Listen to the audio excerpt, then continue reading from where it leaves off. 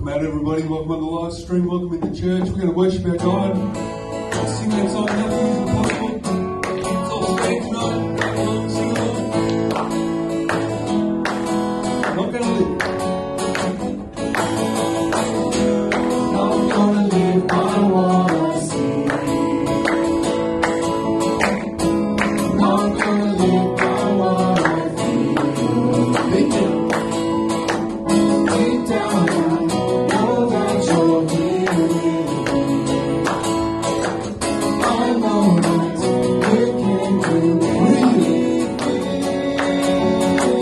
Through you, I can do anything. I can do all things. 'Cause it's you who gives me strength. Nothing is impossible to you. Blind eyes are open.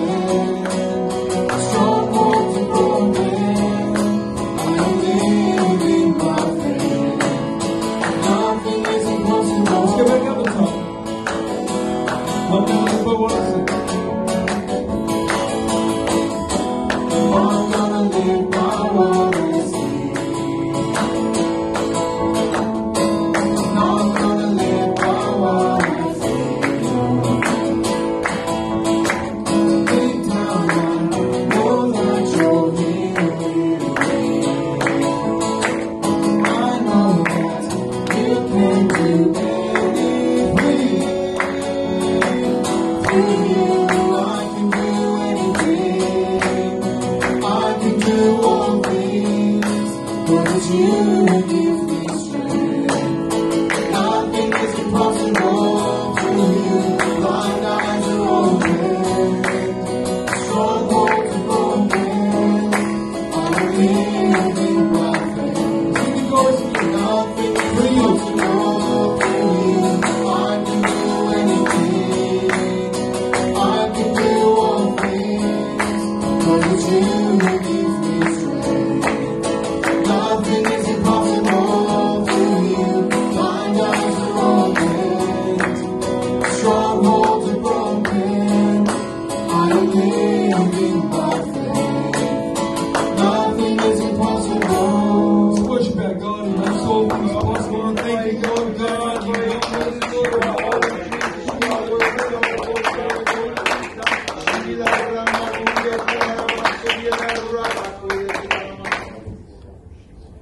Almighty, we want to worship Him with that great song that sing Jesus Messiah. He became sin, and you know sin.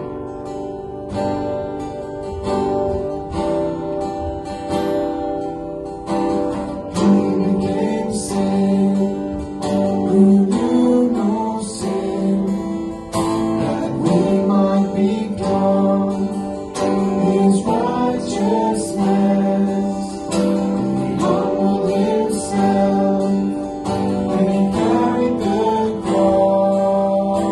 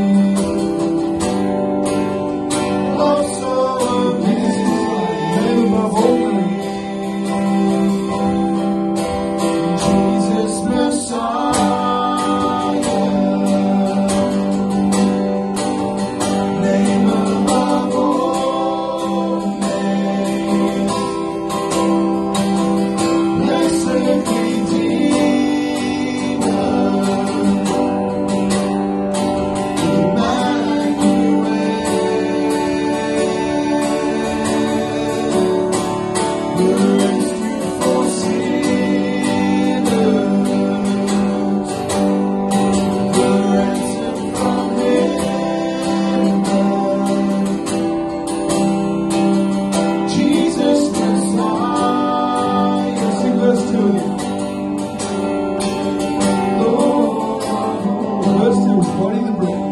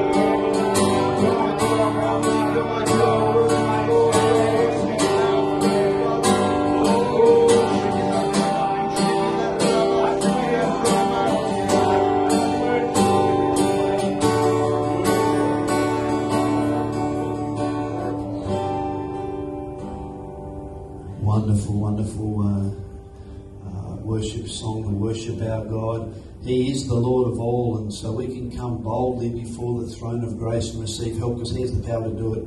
We want to take time, we want to open our service in prayer. God, have your way in all the aspects of the service, in the preaching, in the altar time. But we want to pray also, there's a number of things that we can join together and pray about. I want to pray for Lucy for God's help. I want to pray for Michelle healing. Michelle Bowen for healing and salvation. I want to pray for her tonight. I want to pray, continue just to lift up the work in Poland. Got just a brief report we'll put up in a moment, but the new works, the Josh and Maz Walsh in Mauritius, Ernie and Tay Bourne, if you can note that down and be aware of that and ongoingly pray for them over the coming days, weeks and months as they move forward in establishing a new work for Christ in those areas, a new church in those areas. And I want to remind you, just keep praying. We're going to pray for the ladies' outreach. That's on Friday night. I want to pray God's grace upon that, God touching and helping through that outreach night on Friday night. Praise God. Many, many things we want to lift up and just pray for. So I appreciate the leadership of our fellowship. So I appreciate Pastor Walsh, Pastor Farrell, Pastor Darrell Elliott doing a great job in Beachborough, and Pastor Greg Mitchell. I want to pray for them, their families, their churches, the ministry God's called them to. I want to lift them up. I want to pray for our city. God, have mercy on our city. God, save souls in Newcastle. God, open the eyes of people that are spiritually blind. God, pour out your Spirit in this city and upon the churches in this city and upon our ministry and our outreach in this city. I want to pray, God, help us to help others to make a difference for other people's lives. Let's pray and invite the Holy Spirit to have His way in our heart tonight. Let's pray. Let's invite God to do all that He wants to do. Mick's going to pray, open us in a word of prayer in just a moment. Let's take time. Father, we're so thankful, God, what you're doing. Lord God, in our life individually, Lord, in our families, Lord, in our church. Father, we thank you what you're doing in this city, Lord God. Lord God, pour out, God, a spirit of revelation and understanding and revival in this city. God, that people would be coming to salvation, Lord God. People would recognise their need, Jesus, of you. Lord God, we pray, Father, for just your help and your grace upon these new works and upon these couples, these families. Father, bless them. God, direct their steps, opening doors, guiding, God, by your mighty hand, Lord. We thank you, Jesus, that you indeed are Lord of all. Your will, your plan, your purposes come to pass, Lord. God, in our lives, Lord, in the leadership of this ministry, God, in churches in this city, God, for gospel to go forward. We're praying, God, as the kids go back to school, for scripture in classrooms, God, we're praying the grace of God upon us. Oh, Lord, have your way, Father, in this service tonight. Have your way in our ministry, God, that you're blessing, God, that you're mindful, Spirit, by your word, God, give Lord, spiritual strength. Father, God, we lift all these needs before you right now, God. We pray for the new works in Mauritius, God, in St. Clair, God, that you'll bless Pastor Ernie Bourne, God, and Pastor Josh Walsh and their families, God, that you'll just pour out your Holy Spirit power in their lives, God. We thank you, Lord, for the good reports from Poland, God, that you'll continue, Lord, to do your will in Pastor McLean's life, God, that you'll bless the work there, God. Tonight we pray, Lord, that you'd speak to us a word in season, God. Lord, fill this place with your Holy Spirit power tonight. We pray all these things in Jesus' name. Amen. Amen. Great to have you with us. You can find seats tonight. Give somebody a nod, give someone a wave.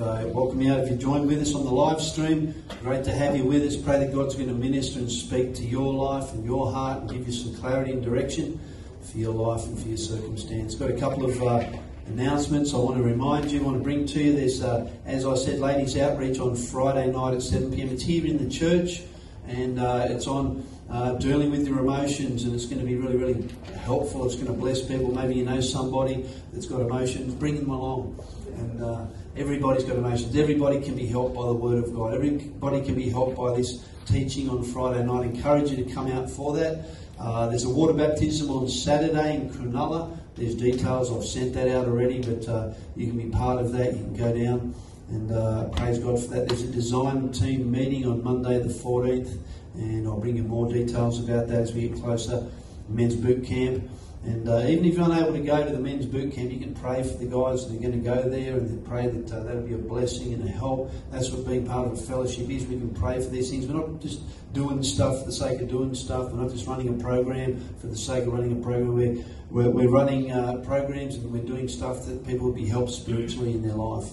And pray for the grace of God upon those folks. Praise God. We're going to take an offering for the work of God, and there's details up on the screen. There's details on the website. We're giving online at the moment, and praise God for that. Can I ask Stu if you would just to pray over the offering next year? Father God, we really thank you, God, for your blessings on our lives in this church, God. And we pray tonight, God, that you would bless every gifting giver. In Jesus' name we pray. Amen. Amen. Amen. Appreciate you giving. Just before we kick off with the Word of God, going to minister in just a moment, the Word of God. Just got a very quick, just a couple of minutes long. It's a video from Pastor Scott McLean, just a bit of an update about what's happening in Poland. So Mick's going to do that for us. Hello Newcastle Church, also Bustleton and Midland Saints. My name is Scott McLean. I just want to give you a brief update of how things are going in Poland, here with my family.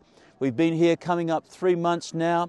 We've been able to settle into an apartment, and we've also begun to look for schools for our kids. We're going to put them in local Polish schools, and so be praying that God helps us with that. It's been very difficult with paperwork and bureaucracy, which is pretty typical anywhere you go. But we're hopeful that even in the next week or two, we'll be able to see them begin to return to normal with their schooling. I also want to give you a brief update of how it's going with our evangelism efforts and wanting to build a church. So we've started an English conversation club as an outreach at a local pizza shop, a bit of a popular spot, and we've seen visitors come out to every one of those events. And last week we had our first Bible study leading out of that English club into our Friday night Bible studies at our house. We had 5 visitors come out to that, including some people from the Ukraine, which is in the news at the moment, as well as people from Poland. So it's an encouraging start. Later this month, I'm going to be going to the European conference, and hopefully I'll get to meet some of the brothers and ministry families. Already people have expressed an interest of coming to help us, and so it'll be good to make those contacts. And when we come back in March, the plan is that we'll be able to start a church in Gdynia, and we'll be giving you updates as we start with that. We've scouted out, we've found a great hall that we can meet in, and so be praying that God helps us with that it all goes smoothly, and that we have favor seeing people come out. I just want to end by saying thank you for your ongoing support, and I want to especially thank the Midland Church who took a generous offering to help us buy a vehicle. We bought a bright red VW multivan. It's got lots of room to be able to carry equipment and our kids and get around in Poland. It's diesel, so it's reliable in this cold climate. We really do appreciate your generosity. It's made such a difference to our lives. Thank you. And I believe God's going to bless you as a result of your investment. Be praying for us. We're praying for you. Thank you for your ongoing support. I look forward to giving you updates as we see God continue to help us here in Poland. Do widzenia. Praise God. Great report of what God's doing. Early days, but exciting stuff happening, God helping them. And if you've got a Bible, Matthew 12, we're going to look at Matthew 12 tonight. And, family for most people it plays a big role in our life. And we understand that even people without family, God places the solitary in families. God, family is important in God's economy, in God's culture. But for some, family can be a huge blessing. For some, family is more of a hindrance than a blessing. And one man said, family can be the greatest blessing or the greatest hindrance when it comes to the will of God in our life. And that's entirely true. And in our text tonight, we're going to take a look at it. We see Jesus relating to his family, his earthly family, in quite a controversial way. And I believe there's some great lessons for us to learn from this encounter. Matthew 12, and we're going to look at 46 to 50. Matthew chapter 12, starting in verse 46. While Jesus was still talking to the multitudes, behold, his mother and brothers stood outside seeking to speak with him. Then one said to him, "Look, your mother and your brothers are standing outside seeking to speak with you." But he answered and said to the one who told him, "Who is my mother and who are my brothers?" And he stretched out his hand towards his disciples and said, "Here are my mother and my brothers. For whoever does the will of my Father in heaven is my brother and sister and mother." And so let's look at a couple of things together tonight from the Word of God that I hope will help us in our perspective and give us what I've entitled the sermon, a right perspective on family. And the truth is, firstly tonight, is that we're all related. And as we can consider the extended family, people tend to get really involved in their immediate family. They're married, they've got kids, maybe mum and dad, and, maybe uncles and aunts are included in that. But just particularly their immediate family and the people they live with, obviously that's the case. in a general sense, sometimes to the exclusion of others. Sometimes the family unit's tremendously strong, but there's no one really able to draw near and come close to the family relationships. And often people are drawn to and live in community based on their ethnicity or their extended family. And there's people, down in Parramatta, there's heaps of Indians, and Indians attract other Indians, and people come in and family comes in and it grows from there. And it's the same with all people groups. And if you get a few Chinese people, for example, in your church, there's a good chance you'll get some more Chinese people coming to your church. They'll invite them, they have contacts. They're drawn to people that are like each other. And it was great to see down in the Bible conference the camaraderie amongst the islanders. And the islanders are there, and particularly if you're from the same country, but even just you're a Pacific Islander, and so it's bro, hey bro, and hey sis, cuz, how are you, cuz? And they're all connected in some way or another, and there's this relationship that's to do with a family type of relationship or a cultural type of relationship. And when we lived in India, it gave me some idea of what maybe people coming to Australia feel like, going to a different culture where maybe you look a bit different, or you don't fit into the culture, and it can be a little bit difficult, and it's easier to relate to people from your own culture, isn't it? I remember running into a guy when I was in India, and he was an Australian, and it was really easy for me to talk to him because I could say things and he would understand exactly what I meant.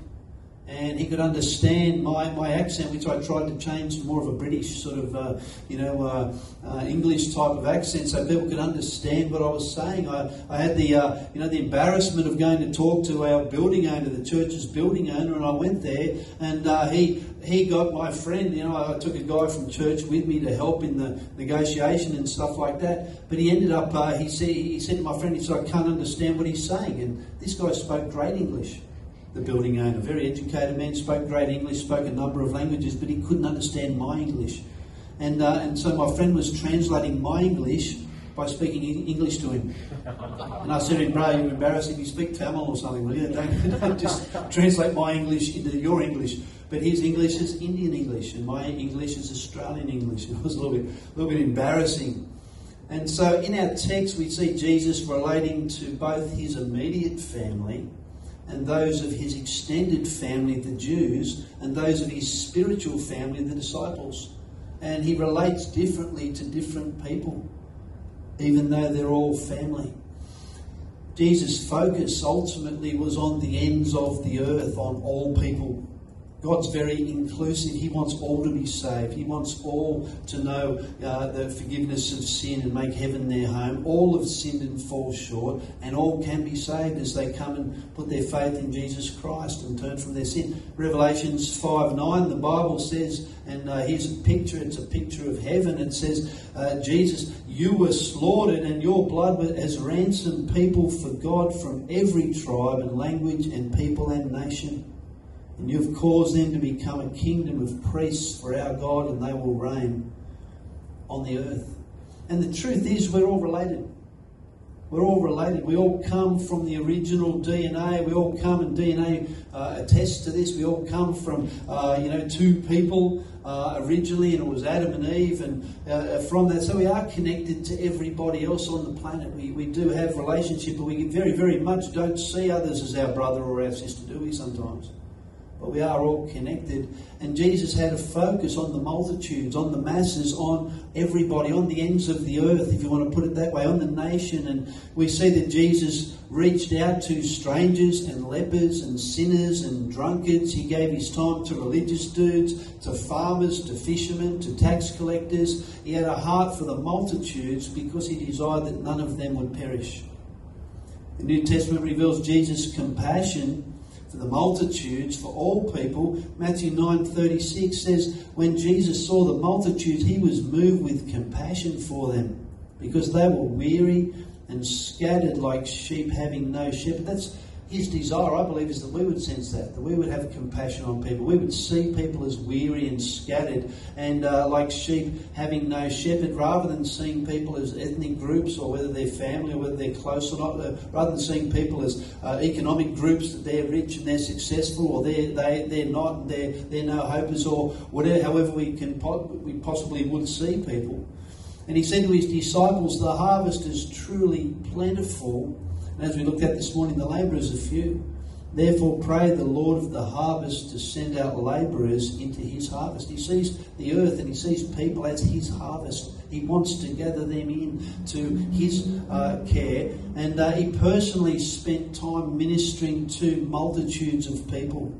We see him minister to feeding the 5,000 and the 4,000, and potentially the crowds were far bigger because scholars say they were numbering the men alone in that crowd, and there were many more people there. The crowds had come to find him because he would heal their sick. He showed compassion. He could teach them the truth and help them.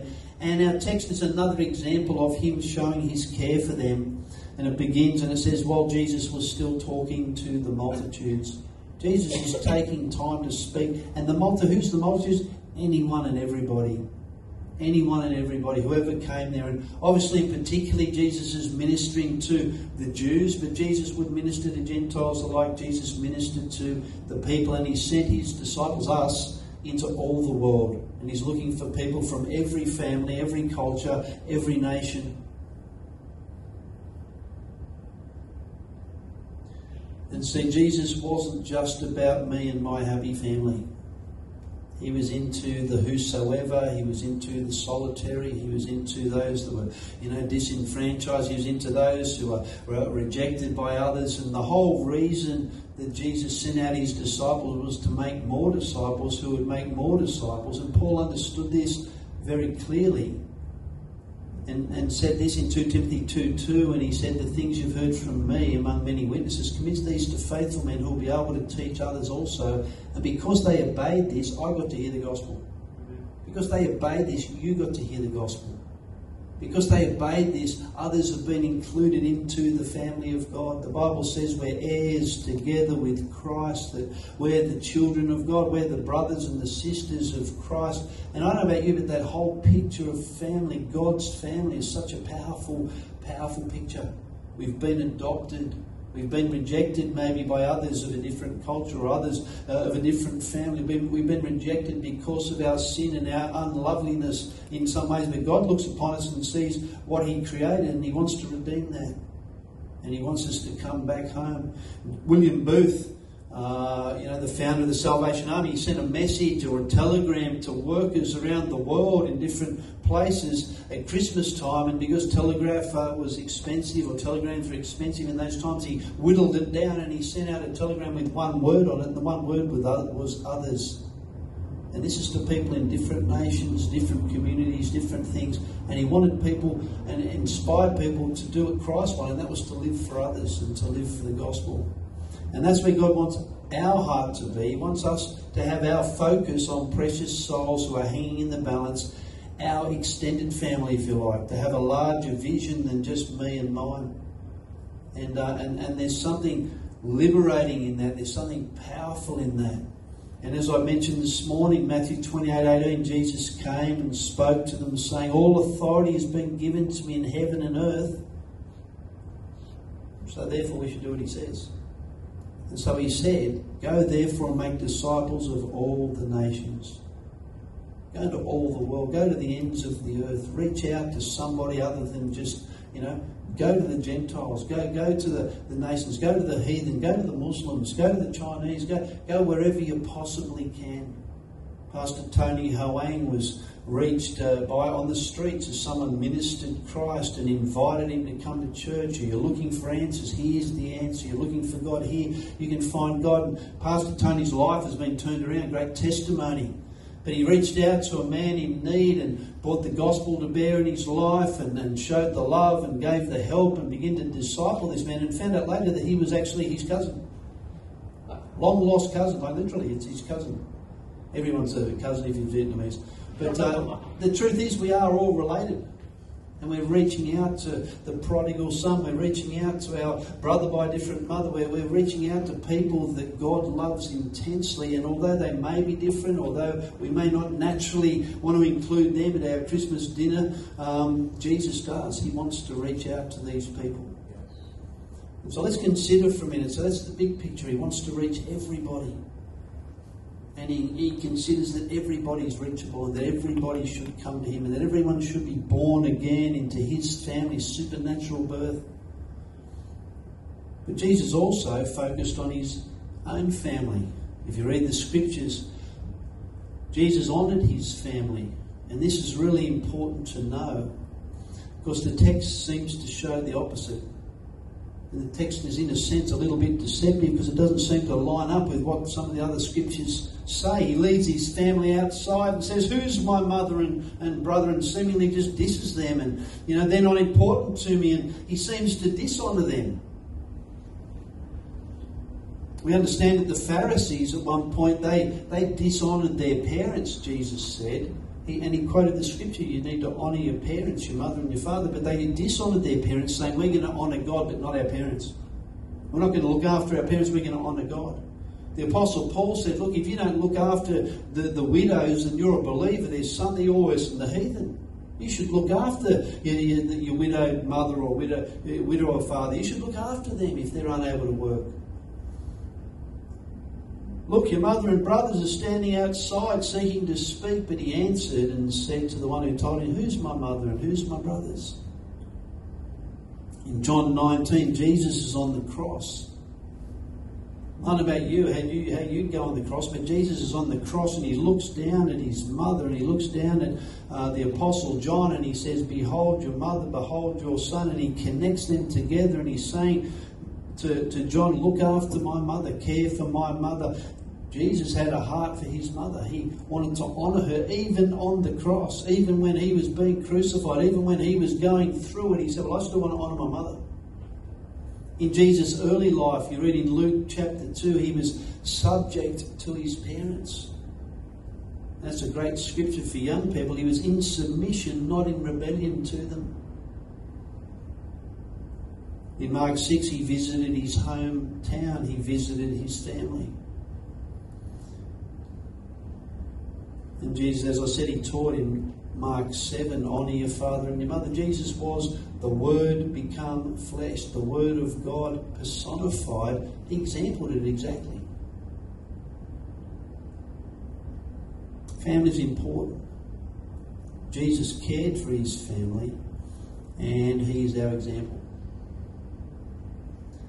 And so we can be an example to our family if maybe our family is not saved, and even if they are, we can still be an example of Christ and how he would treat our family. And so despite Jesus being Jesus and living in the same house, his family didn't get saved or believe in him initially. And maybe that's helpful tonight for you or for me. If you haven't yet seen your family members be saved, maybe it's not your fault. Maybe they're just not ready yet. John 7:5, for even his brothers did not believe in him. Because we can get so condemned by the devil. The reason that my family isn't saved is because my prayers aren't that powerful. Because this brother gave a testimony and he said, I prayed and I fasted and my family all got saved. Maybe my testimony's it's not as good as it should be because this other sister, she gave a testimony that she just loved them and was just a exemplary Christian. All the family came to church and got saved by just the magnetism of her Christianity. And the devil can tell us that it's our lack of having a perfect testimony. It must be the reason why our loved ones are not saved. It must be the reason it's our kids, it's our parents, it's our brothers, it's our cousins, it's our sisters, and they're not saved. And if you think about it, Jesus had a fairly perfect testimony. And yet even his brothers didn't believe in him.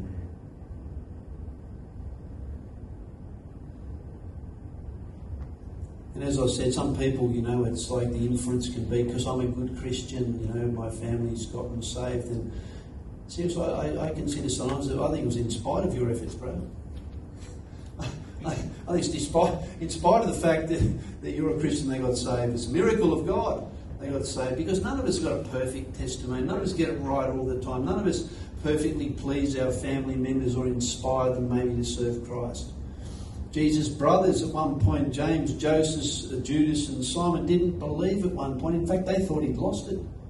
And the truth is, at times, family members can think that we've lost it. They can think, man, there's something wrong. This person's a fanatic, or this person's out there, or, the Messiah. Oh, yeah, sure you are. Christian, born again, saved, you're going to heaven. Yeah, right, okay, cool.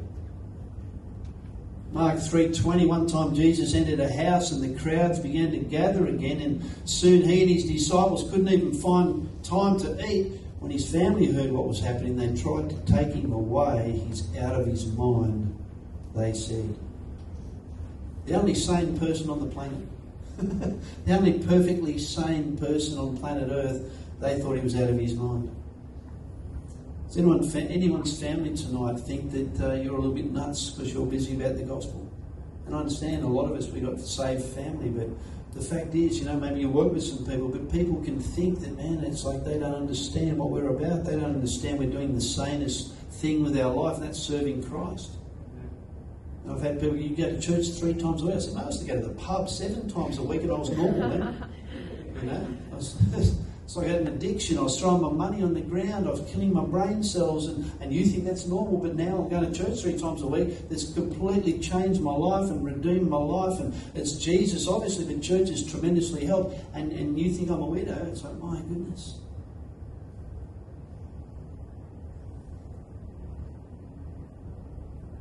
And so I wonder if Jesus' sisters believed. It doesn't tell us in the scripture because it says he had sisters as well. And the point is, I guess, is that Jesus couldn't or wouldn't force his family members to get saved, and nor can we. We can't force people to get saved. Salvation is of the Lord. But we can be a testimony. We can believe God. And we can rightly prioritise Christ first and family second. And God can help us to example Christ to them. And so we'll look thirdly at Jesus' focus on his spiritual family. Now, text gives us a revelation, and whilst the multitudes are important to Jesus, and whilst his family is important to Jesus, his spiritual family comes first. That's what we get out of this text.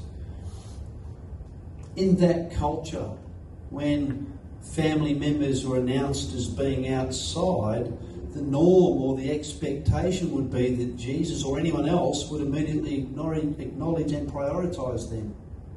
But Jesus didn't do that. He was acknowledging and prioritising his Father's family, his Father's work in the earth. And when you really think about it, it's an interesting thought that our natural family, our DNA family, are very temporary. But our spiritual family are eternal. There's a big difference there. And I'm not saying that we dish people because they're not saved yet. Maybe they're going to be saved and they'll be part of our eternal family. But the fact is, Jesus didn't prioritise them over the Father's business, over the people of God. Instead, he brings a teaching and he says, who's my mother and who's my brothers? And he stretched out his hand towards his disciples and says, here's my mother and brothers. For whoever does the will of my Father in heaven is my brother and sister and mother. He said, the people who want to do the will of God are my number one priority. They're like family. In fact, they're more than family to me. Because family is important and they should be.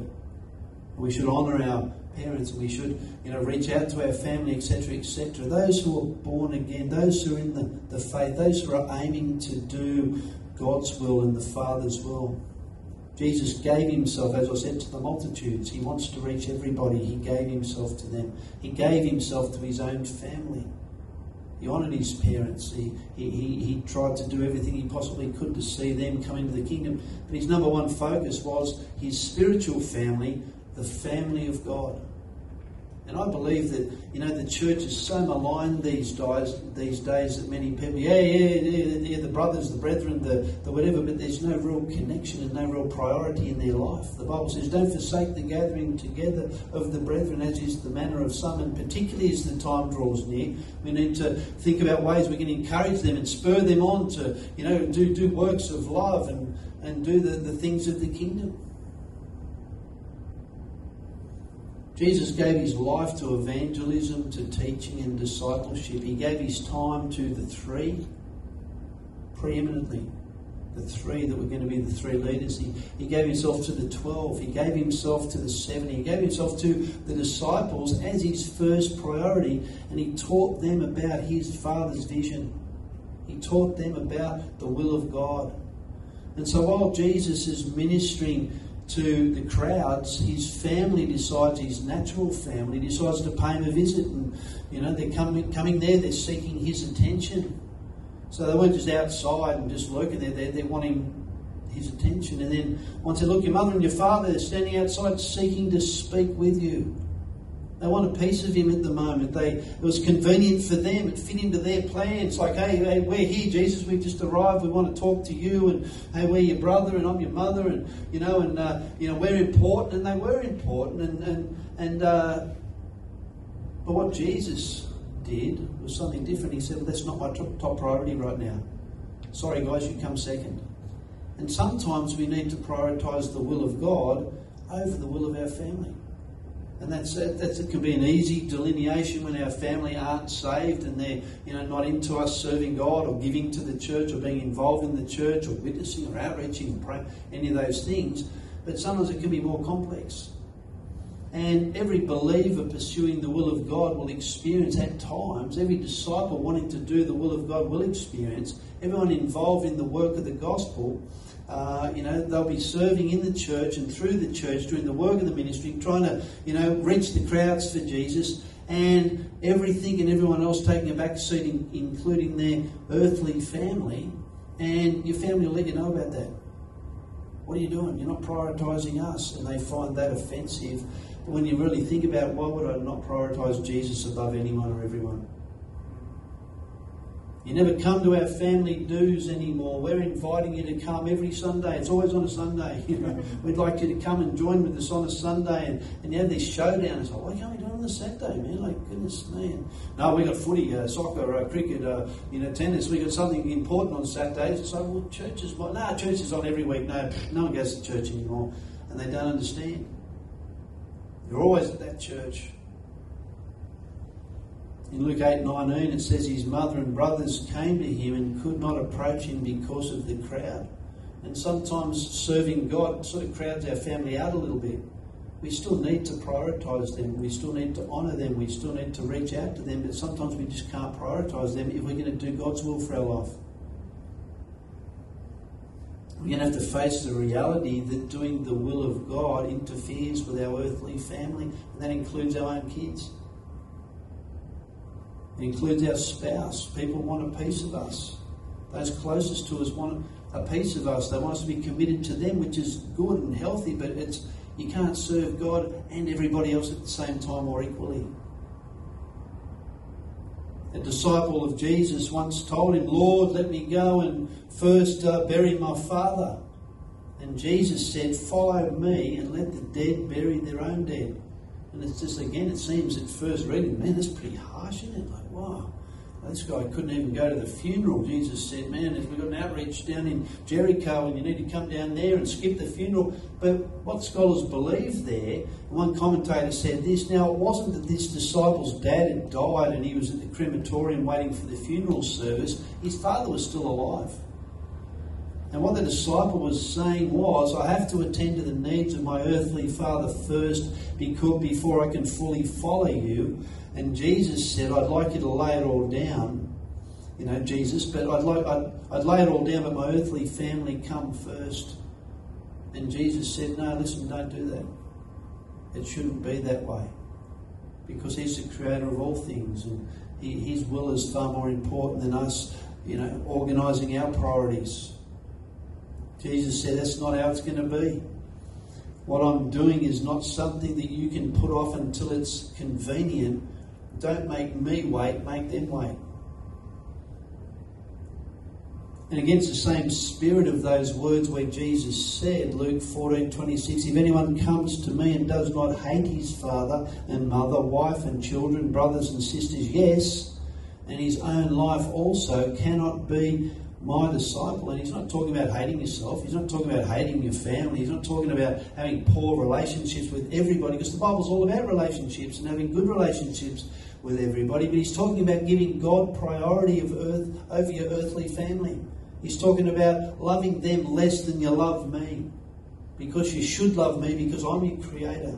I'm your saviour. I'm your Lord, maybe.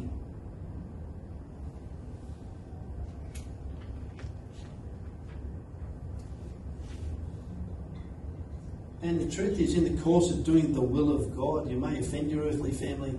They might find it hard to approach you. They might be upset with your priority systems. And Jesus' family did that with him. And he was not doing something wrong. Happened to Jesus, it could well happen to you and happen to me. And so what Jesus is saying, there really is only one family that ultimately counts. God's family, as I said, is an eternal family. And every other family will come to a full stop. And so you're either going to be in God's family doing the Father's will, or you won't be in any family at all. Because I don't know that hell's a place of a family scene. It almost seems to indicate that we'll be all alone in that place, not relating to others. And so as I bring it down, your family can be saved, and Jesus' expectation was that his family would join God's eternal family, that they would also believe in him as the Messiah, as others that were even strangers had. Scholars say that two of Jesus' brothers, James and Jude became a disciple. James became a prominent leader in the early church.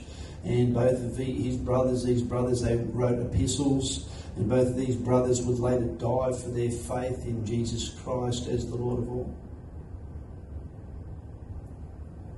James was known as James the Just because of his very righteous nature. And one historian said he prayed and asked for forgiveness for the Jews so much that his knees became hard like a camel's. Apparently he was greatly respected amongst the Jewish community. And this guy who had once thought that Jesus was nuts was fully devoted to and excited about Jesus Christ and about his heavenly family, was doing all he could to bring others into the fold, bring others in to be involved. And so, as I said, the only real family in the light of eternity is the born-again family of believers, those who are part of Jesus' church, those who are written in the Lamb's book of life, those whose names are written in heaven, those who've been forgiven. That's why we want to reach people. That's why I want to reach our family. And be patient, but put God first. I said, seek first the kingdom. These other things that are important to us will follow. And so we need to pray for people that they'd be saved. And our earthly family need to get on board with what God is doing, not us get on board with what they're doing.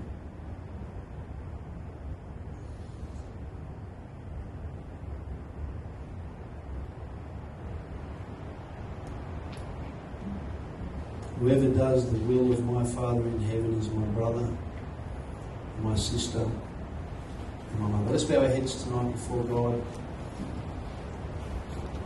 And before we pray tonight, very simply, we need to have good testimony with our family. We need to love them and care for them and be available as much as we can, absolutely. Help them, encourage them, do what we can do. We need to pray for them. We need to serve them. We need to love them. We need to be patient and believe God that none of them would be lost. Well, we've got to fit our earthly family, even our own marriages, even our own kids, even our own in-laws, our own parents. We've got to fit our earthly family around what God's doing, not the other way around. And we need wisdom to do that. And we need to be there, yes, in times of crisis, but what we need is to discern what Jesus would have us do here. And I'd encourage you, spend some time in prayer right now. Pray for your family. Pray for your testimony with your family. Pray how you deal with your family, your testimony with your family. That you'd be able to show grace and kindness, that you'd be interceding for them. Ask God to show you how to honour him and put him first and walk how Jesus walked. And find the balance there in the midst of all of those things. But Jesus is very clear about the importance of family as opposed to them trumping him. He says, I'm not into that for 1 second.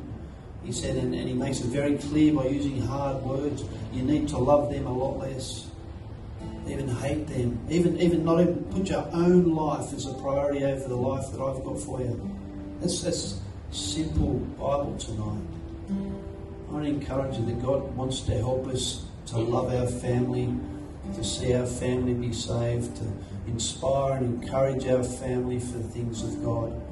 Jesus wants to help us tonight. I want to pray a prayer very quickly. You're tuned in online and you want to pray a prayer. You want to be right with God. The Bible says our sins separate us from God. The wages or the judgment of our sin, the Bible says, it's death and it's separation from God for all of eternity. But Jesus came so that we could be reconciled to God right here, right now, immediately. The Bible says God is ready to forgive. He's not waiting for you to clean up your act and stop smoking cigarettes or stop swearing or stop doing anything. He's waiting for you to repent and understand that sin is an affront to God. Sin damages us, people around us, it hurts people. God, I'm a sinner. And God would want us to confess, God, I'm a sinner and I need your help. I need your forgiveness. And I need you to come into my life and begin to teach me your ways. And I'm going to pursue that. If you understand who Christ is, pursue relationship with him. I want to lead you in a simple prayer tonight. You can join me in this prayer. Heavenly Father, I thank you. You can repeat these words. I encourage you to speak them out loud. I thank you for sending your son Jesus to die on Calvary's cross for me. I know I'm a sinner. I know I've fallen short, but I believe, Jesus, you died on Calvary's cross for the forgiveness of my sin.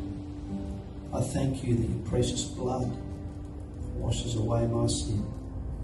I turn from my sins and I receive you, Jesus, as my Lord and my Saviour. Come into my life. Teach me your ways. I want to follow you from this day forward. Amen. I encourage you, contact us. I want to help you to serve God, to live for God. Come on to church. If you've prayed that prayer, praise God. I want to give you an opportunity tonight. Just going to spend a little bit of time tonight as we conclude our service, give you an opportunity to respond, a right perspective on family. And maybe God's spoken to you and helped you in perspective. Maybe there's things you need to ask God. God, how do I navigate this? And, Pastor didn't speak about that, but how do I navigate it, God? You can lead me by your Spirit. You can give me understanding on how I should be, God. But I know that I need to be loving and kind and caring towards my family. I need to be righteous as far as putting you first, but also understanding I can't just neglect my family and so I'm serving God and that's okay. God's not okay with that. He wants us to look out for and be definitely someone who can intercede for our family. Give you an opportunity to spend some time in prayer tonight. The altar's open.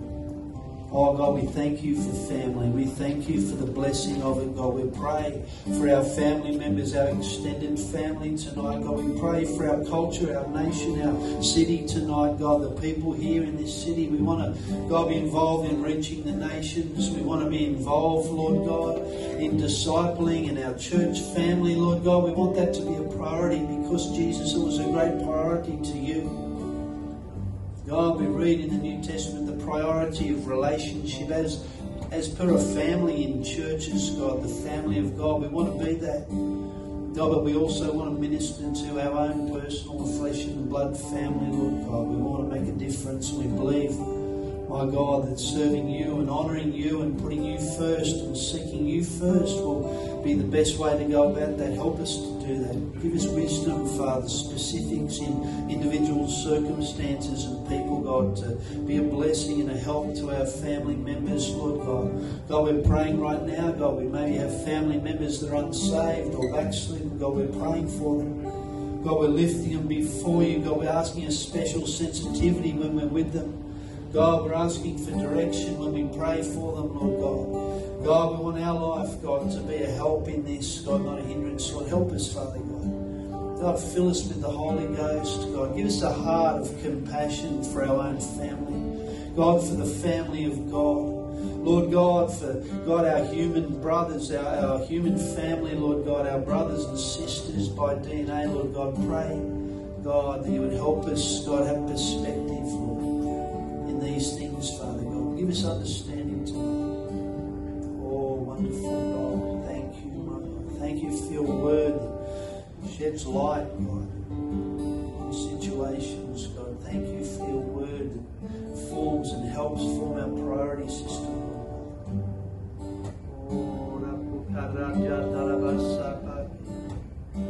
Glory to the Lamb. Glory to you, Jesus. Glorious God. Thank you, my God. Lord, Amama Sharata. Glorious God.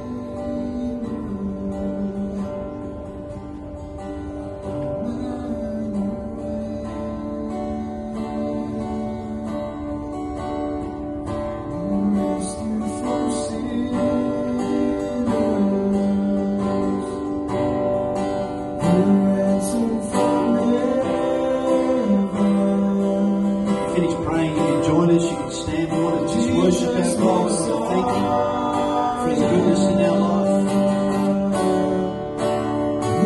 Let's just sing the chorus again, Jesus Messiah. Jesus Messiah,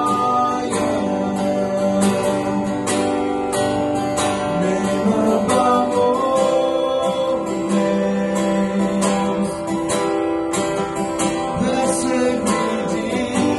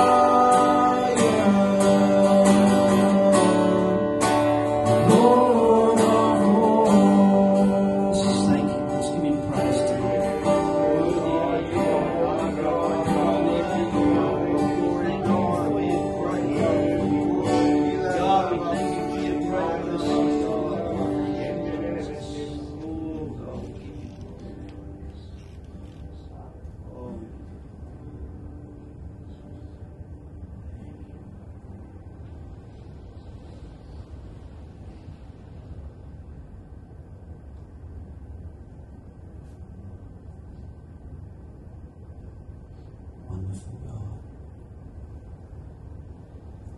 Thank you. Praise God. Don't you love the Word of God? It just gives you some clear help and direction and understanding, dealing with, and family can be one of the hardest things we deal with in life. And it can be the greatest blessing that we have and such a help in living life and living for God, or it can be a bit of a difficulty for us and a source of, what do I do here? But God wants to help us by His Word, by the Holy Ghost. He wants to help us to navigate that. Praise God. Praise God. We're going to close off in a word of prayer. Appreciate you coming out tonight. And I'm going to get Jeff to pray. Thanks, Jeff. Dear Lord, I thank you we can gather together, Father, tonight to hear this word. Lord, I thank you, Lord, that no matter how close we are to our family, Lord, or our communities, Father, we're part of something so much bigger in our spiritual family, Father, and it's something so much more significant in the light of eternity, Father. I pray that you help us to align our priorities, Father, in life that in better line with yours, and bring us back safely when we next gather. In Jesus' name. Amen. God bless you.